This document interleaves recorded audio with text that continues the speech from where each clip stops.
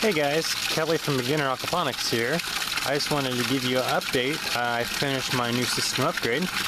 As you can see there, I've got my system actually draining right now. It's actually moving pretty good. But yeah, so as you can tell, my water reservoir that I had above ground is now in the ground. I went ahead and dug this out last night, and I did a few upgrades. One of the major upgrades on this I had done, hopefully you can still hear me, is right there I put my pump in the ground, and I got rid of some of that black irrigation tubing and went straight to using 1-inch PVC on everything, at least on the returns. I found that I just needed the water flow, and I needed just a little bigger pipe for that. So let me show you the rest of the system and show you some of the new upgrades here. So real quick while we're down here, this is on my new grow bed, and this is actually a sink drain. And I'll show you up top and you'll know it'll look a little bit better, but this is just I think it's 1¼ inch clear tubing. Got it at Lowe's for like $3.12. And the reason I did that was I couldn't find a PVC fitting that would go from metal to PVC, so I just used that clear tubing, and I can see this running and all that wonderful stuff. Like it's not going to stay very clean very long, but as you see here, it's flowing, getting ready to fill up, and I'll take you up here. And here's my new grow bed. This is about 3.5 foot by 6 foot long. It's actually closer to 4. I think it's 3 3/4 feet long. But anyways, here's where you can see the drain again. Like I said, that's just your standard bathroom sink drain. I got that for $2.99. I got a deal on it from the guy at Lowe's, and it's working great. I really like it. It looks clean, looks professional. And the nice thing is, it came with a little rubber gasket. I didn't have to find one. I didn't have to modify it. It just flat out worked. So, and you're probably wondering what this other hole is, and that was, I drilled a hole for the drain to begin with, but I ended up drilling right through my supporting 2x4. Wonderful. So, and my threads weren't long enough to put the bolt on, so I ended up having to cut it out and move it over one more. So that's what that is. And we'll come over here. And here's my new fill system. I've got 3 outlets here, and this bed being so wide, I decided that 1 wasn't probably going to be enough, so I went ahead and put 3 in. And that just comes up here, and I ran a 1-inch PVC pipe all the way through my old grow bed, and I'll show you that here in just a moment. And I put a little valve here, so when I open this up, I can let a lot of water out, or I can really slow this down and dial it in to do exactly what I want.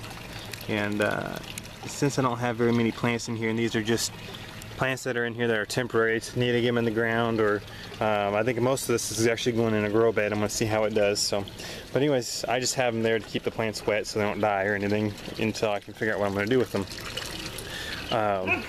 But anyways, so that's what I got there. Then over here, I still got my floating bed, and these are some tomatoes. I've actually, they were part of a sucker plant, and I just cut them off. I don't know if you can see that very well, but I cut them off and poked a hole in here and stuck them in. And these have been there for a day and a half, 2 days now. A couple of them are looking not so hot, but we'll see what they do. And all a sucker is I don't think I have any on the bigger plants, but you can see right there, you got a little plant coming out, and that's a sucker plant.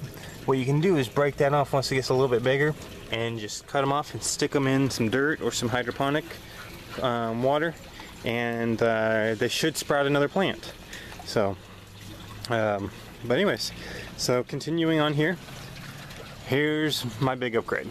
As you can tell, with this system here, I'm getting an overall, this just flat out wasn't big enough for 35 gallons, or it was too big for 35 gallons, excuse me. And that was really maxing out that system. It was not going to support this new grow bed. So what I did was I went up and got a 55-gallon drum, and I put it on this stand. And this stand's 4.5 feet tall. And what I have is this pipe right there is hooked up directly to my pump, and it comes through here, and I have it coming up here, and then it goes up.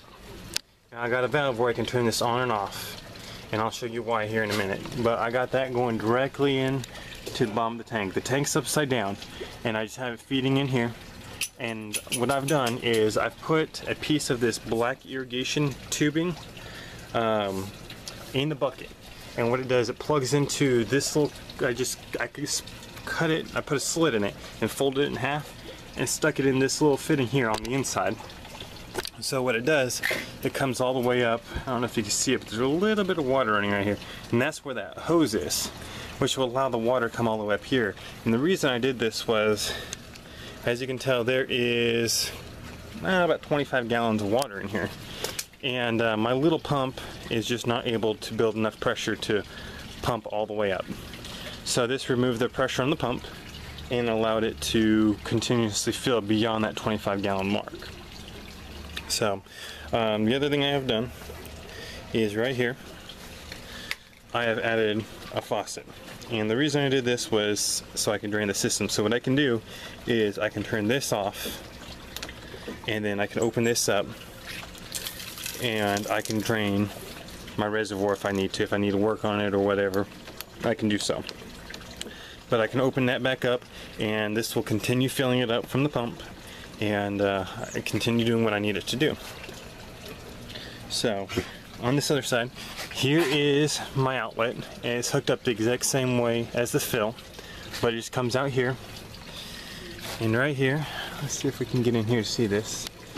There we go.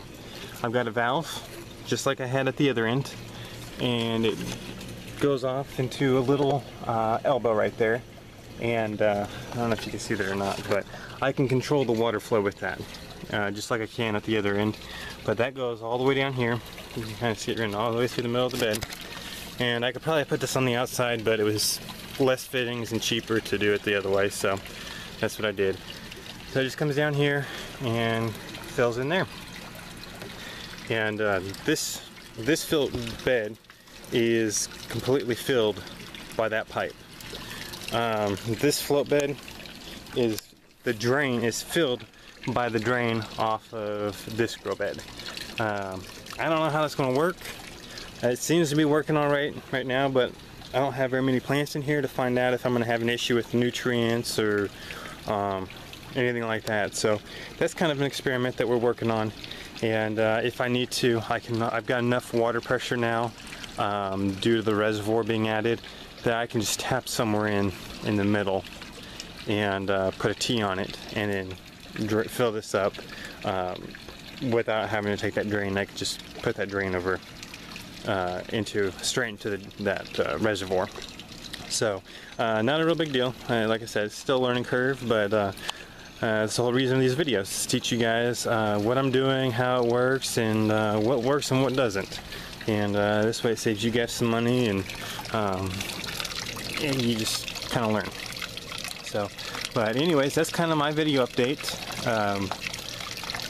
If you guys have any questions, please feel free to ask in the comments below. Don't forget to like us on Facebook. It's just facebook.com/beginner aquaponics. Don't forget to like us on there. We're always posting bonus content on there that I don't post on YouTube. So like us on there and get that content, and let's build that community and help each other out and spread the word. So until next time, this is Kelly from Beginner Aquaponics.